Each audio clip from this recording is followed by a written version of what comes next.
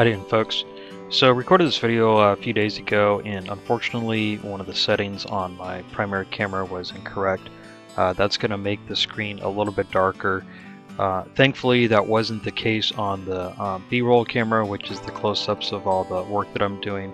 So hopefully you'll get what you need to see from that. But in case you're wondering, no, it's not your monitor or anything like that. It's just the ISO setting was set too low. And bear with me, and I still hope that I'm able to put this together so you can enjoy and learn from it. Thank you. What's going on, guys? Rob with Oddball ORV. In the previous video, I just did an engine compression test after blowing this engine at Pismo Beach. You can check that out in one of the previous videos. But real quick, before I go through the process of tearing this whole thing down, I'm going to put a borescope in there and just to see if we can see what's going on with the engine. So I just bought a borescope off of Amazon. It's this depth check. And I will have this linked at oddballorv.com so you can see under the tools section. I'll put it up there so you guys can find it easily. It's about 80 bucks, nothing fancy, but it seems to work pretty good. So I already got the spark plug out, so I'm going to go ahead and just put the scope in there. And this scope actually lets you do both video and pictures. So we're going to put this on video mode, and then we'll be able to switch it over and upload the video while you guys watch this, so it'll be a little bit clearer. So we're going to go in here with our scope, and we're going to take a look and see what's going on for us. So here's our spark plug hole, and right now we're at top dead center. That's why you're not seeing anything. Let's see if I can rotate the clutch. There we go. Take a look. I'm going to need to rotate it a little bit further. That's up. That's down. There's the bottom. Okay, so taking a look here.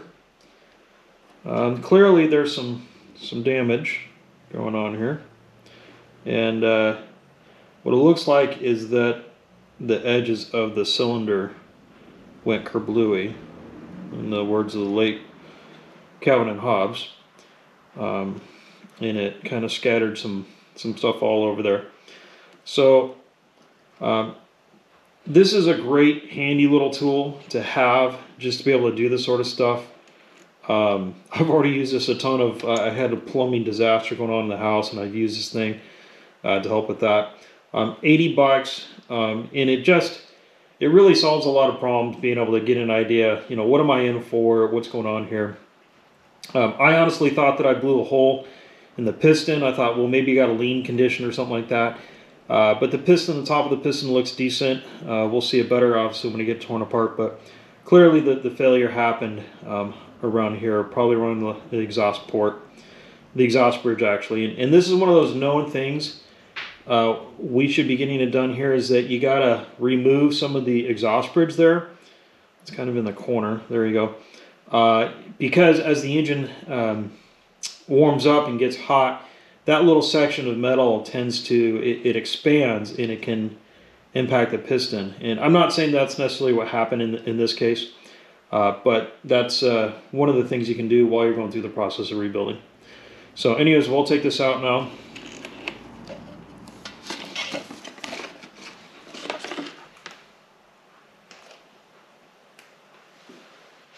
So anyways, that's the process there. I'll show you guys what the unit looks like, kind of zoomed in and everything. Got it turned on here. So just a camera. It comes with a lot of cord. It's kind of a little bulky or whatever, but you know, it works really well. So highly recommended to get it. 80 bucks. Can't beat that. I'm sure there's better ones out there. There's probably cheaper ones too, but I like this one. I will say that there are some units that you can get that'll hook up to your phone or your tablet or your iPad or something like that. I've had those. I think they are a little bit cheaper. And really, if cost isn't a concern, I wouldn't do that.